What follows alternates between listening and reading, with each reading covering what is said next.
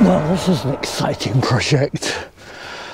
We bought a forest, and the first thing you do when you buy a forest is build a wild shelter. So let's get on with that today.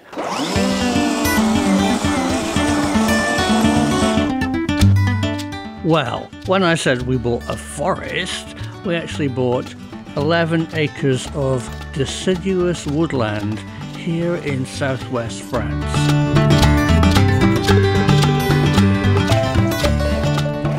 It's part of the natural environment very close to our village.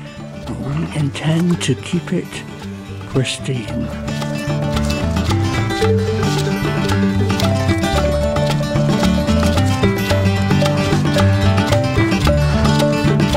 But it would be great fun to camp out some nights, so a simple lean-to shelter is my mission today as a city boy.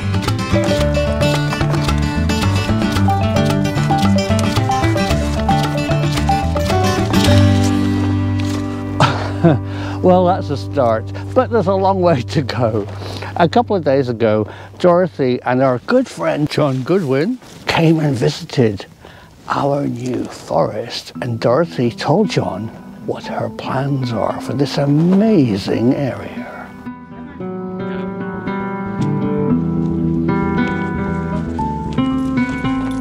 So Dorothy, where does your property start? So the forest starts here. You can see the edge here of this field. It goes all the way up and then all the way down. It's got one of those weird geometric shapes. Yeah. The wooded hillside nestles in a quiet valley here in southwest France. And how big is it? 11 acres. 11 acres? Yeah, it's over 4,000 square meters. I see. What kind of trees are there? So there are mostly oak, hazelnut, chestnut, hawthorn. Okay. But they're interspersed. So it's really nice because it's biodiverse. It's not been planted. Right. It's just happened. You go walk down here, there's a footpath, the spring, and then you are into the full forest. What you do on the land, if it's private, is regulated. So you're not supposed to pick mushrooms or anything on the land, like wood or something of somebody else's. You could pick. Yes, exactly.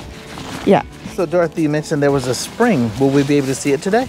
Absolutely, it's really cool. It's right at the start of the forest. Okay. And it looks like there had been a beautiful piece of sculpture, probably a cross or Virgin Mary, and someone has put in a different one. But there's looks like there was something here that has either fallen out or been removed. Oh, because there's this metal. Exactly, yeah. So would the water be consumable? Is it potable? I don't know. It's not very much. So usually water, if it's rushing and there's a lot of it, then it dumps the impurities. Right. I just don't know where what the source is.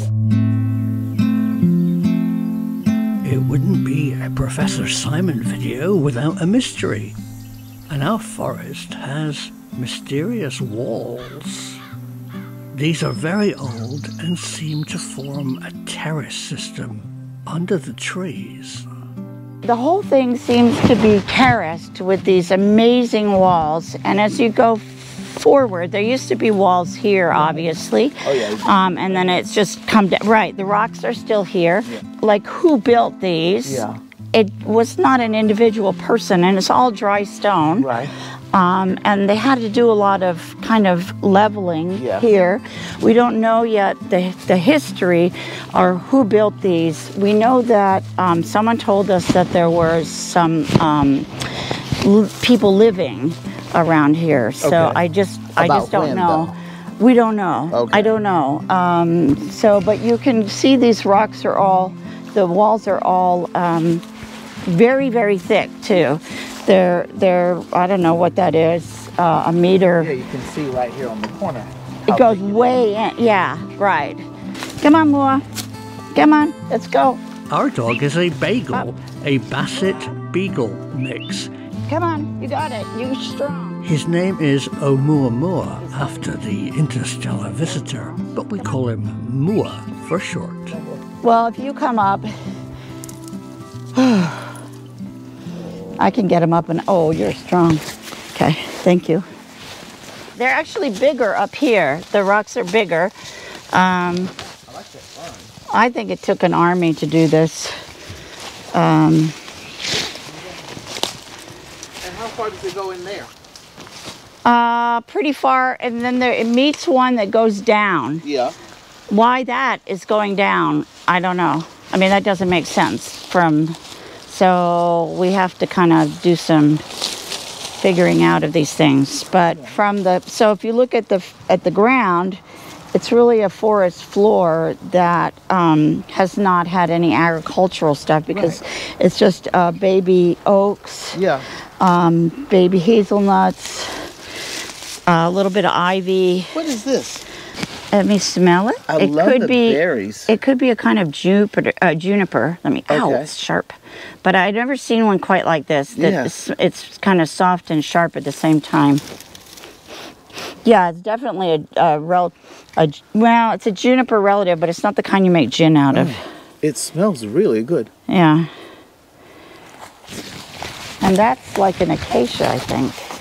Oh, this one? Yeah, see the little leaves? Yeah.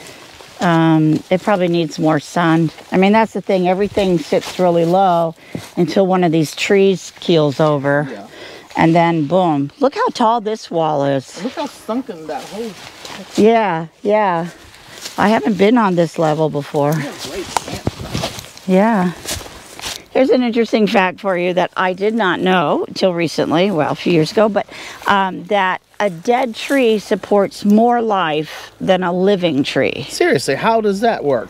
All the different insects that live in it and burrow in it, and creatures, birds. Birds eat the insects. It just actually is important to the forest environment because then it breaks down and provides fertilizer to the new trees. You can see it's breaking down right here. Yeah, so it's important to leave the trees and not pick them up, not even in your yard. You know, just because it's dead, it doesn't mean that you need to remove it. Oh, look at that. Yeah, so lichen are already growing. Already growing, and the more biodiverse the forest is, the better it is for all creatures. The healthier it is, and the less likely it will be to fail with a fire, or like one kind of insect gets in and can wipe out the entire forest. When you have all these different trees, so it takes that oak, but it's not going to bother this one and this one and that, because they're all different. So when you have the more diverse, then you have different animals who need certain things to sustain themselves. That's right. They're insects that have evolved to only eat one kind of leaf in one place. And when you take that away and you bring in other from something from China or something from North America, the insect can't survive and it dies, and then whatever it is that depended upon that insect, say a bird, also dies. Right. So the more you have, again, it's a healthy, within the forest there's many microclimates depending on what they're living next to, how much wind they get, how much sun they get, how much rain they get. You know, it's look, here's a bunch of berries up here. Oh look, this is a good hand thing there. Mua, come on.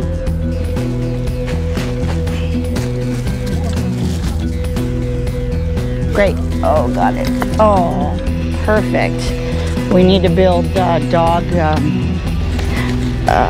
accessibility. Okay.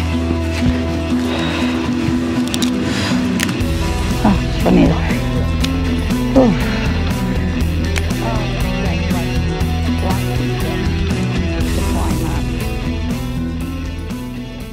The previous owner of this magical place told us in the right season, it's full of mushrooms. There's mushrooms. The champignon. That looks like a sap. Now we have to, yeah, it is huge. Whoa. That happened just because it rained recently? Yeah, probably. That's what they say. You need so many days after, but it had rained before. So this is from a previous rain? Yes, probably. Wow. Yeah. It's huge. Weird, huh? Look, it's like grown in 3 pieces or different pieces. So if there's one, then combined. there should be more, shouldn't there? Right.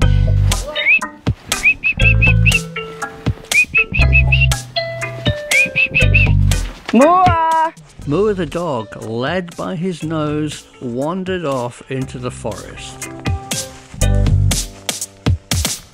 A typical trait of a lovely bagel hound. He just followed the path. Good job, Moa. Yay.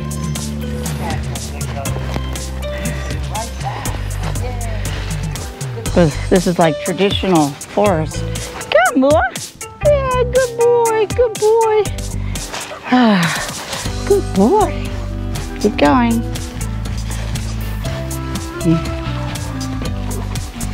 Keep going.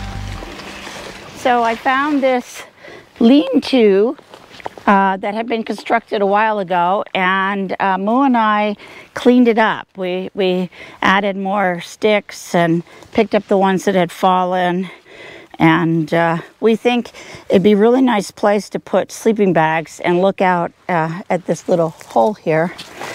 It's a really sweet little thing, and I think we can put some new wood, and what you do is you layer the wood in, and then you can put the moss in, and it'll prevent the rain from falling through. Yeah, just gonna repair it here. I gotta cut some wild rose here. I think we need a few more, and then moss. Then we'll have a nice little place to sleep. So Dorothy, tell me, how was this forest named?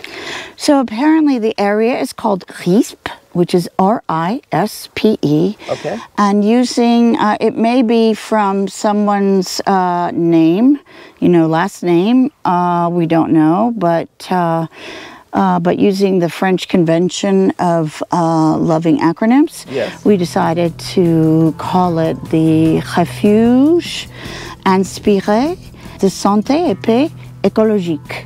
So in English, that is the refuge, which is the term for kind of a wild area that you are preserving, exactly, like a nature preserve. Right. So it's inspired refuge of ecological health and peace. Okay. It's hard to just keep flipping it all around. So tell me the acronym again. RISP, R-I-S-P-E.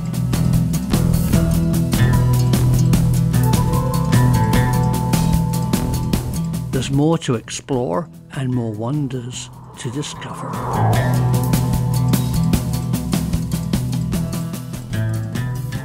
Leave a comment and tell us what you would do with this amazing place. And please press the like button to tell YouTube that this is the type of film that you enjoy. Thank you.